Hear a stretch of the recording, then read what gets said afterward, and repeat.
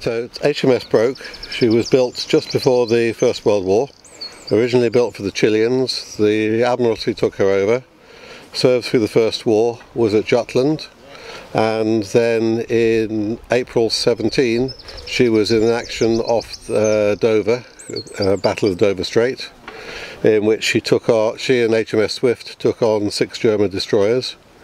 They torpedoed one, rammed another and sank it. Lost 20 odd killed, including my great uncle.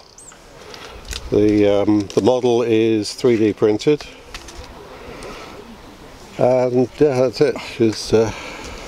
What size batteries does she run, and how many motors is she? She's got 3 motors. She runs on 6 18650 LiPo batteries.